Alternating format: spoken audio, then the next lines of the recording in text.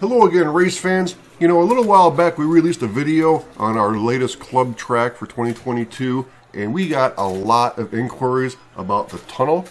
So many, in fact, that we decided we'll just make a separate video just on that. So stick around and we'll give you some deets on the construction of that.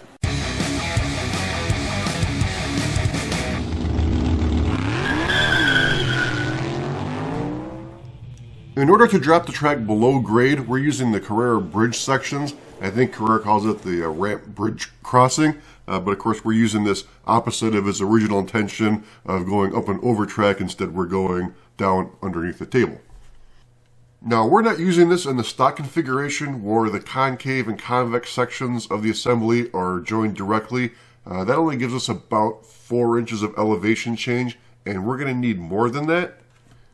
Now, if it only had to drop far enough just to clear the sheeting on the top of the table, that'd be fine, but it needs to clear the frame as well because the track will be running across a seam where 2 tables come together, and we also have a cross member through the middle of the table as well. So that 4 inches of the frame and the sheeting plus an additional 3 inches to clear the cars is what we're going to need.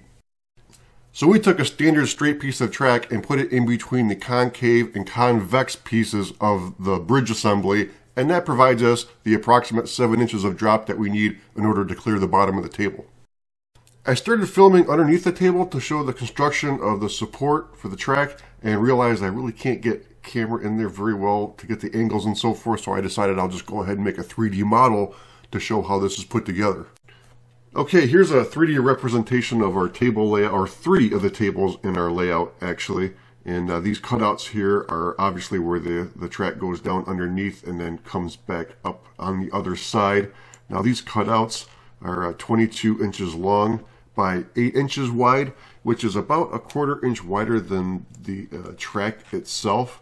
And I'm just going to move these tables out of the way so we can get a closer look here, and then also move the top from this table and we can get a look underneath. So one side of the tunnel here is supported with a 2x4 that runs the full length of the table here. Now this 2x4 has been ripped down from 3.5 inches to 3 inches.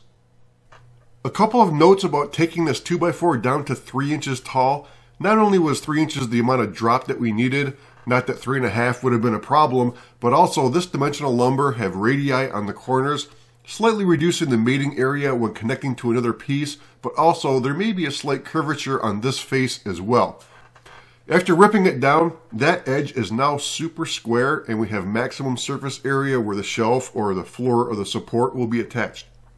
Okay, back to our 3D model here. I have this in somewhat of a disassembled state so we can show how it goes together. That's that 2x4 that's lifted up underneath the frame of the table, and then these here represent 5-inch wood screws, and those 5-inch wood screws, if I can select, there it is, are driven up through that 2x4 and then attach that 2x4 to the frame on either end, and then also the middle where we have the cross member. And the deck is a piece of OSB we had left over, and this is 1 foot wide by 8 feet long. It's 1/2 inch OSB, and that is then just placed up and attached to the underside of that 2x4 with wood screws. And now for the other end, or on the other side of this tunnel, we don't want to add a 2x4 here. That'll close it off completely. We won't be able to get in to lay the track or get a car out if we have to. So we need to leave it open, but do need it supported. So we use these framing ties. These are used in house construction to join 2 pieces of lumber perpendicular to each other, and those are secured in 3 locations underneath and then attached to the deck.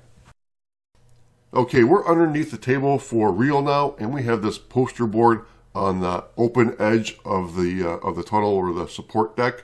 And the only reason we have this is because the original video we had an on-car cam going through the tunnel and we wanted to make it look enclosed, but it is only stapled on the bottom edge of the deck, so we can fold this out of the way if we have to get a car that's stuck.